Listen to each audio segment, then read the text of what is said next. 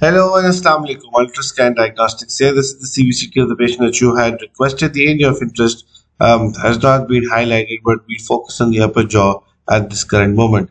As you can see, we've got a lone BDR in the upper right quadrant. This is the upper right second molar. Significant bone loss here, as you can see. We don't see any periapical radiolucencies around the tooth, but we do see very significant cavitation on the parietal side right here, mesioparatal side, and very significant involvement of the it's periodontally significantly involved. When we move to the region of the 6, we've got D4 quality bone, approximately 6 millimeters of ridge width and just 7 millimeters of height. Sorry. Moving to the upper right 5 region, we've got excellent bone. Here is a BDR, but beneath that 9 millimeters of ridge width with 11 millimeters of height. So excellent for implant placement. The region of the 4, again, we've got very good quality bone, 8 millimeters of width with 18 millimeters of height. In both these areas have D3 quality bone. This is the canine, looks absolutely sharp, nothing problematic that we can see here. The lateral incisor is a BDR significantly damaged. If it is extracted, 8 millimeters of width with 19 millimeters of height, again, immediate implant placement is possible. The central is a BDR endodontically treated with a periapical radiolucency. So here also 8 millimeters of width with 12 millimeters of height, but immediate implant placement will not be possible.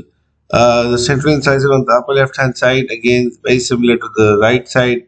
Periapical radiolucency, 7 millimeters of width with 14 millimeters of height. This is the lateral incisor on the upper left hand side, again very significantly maltreated.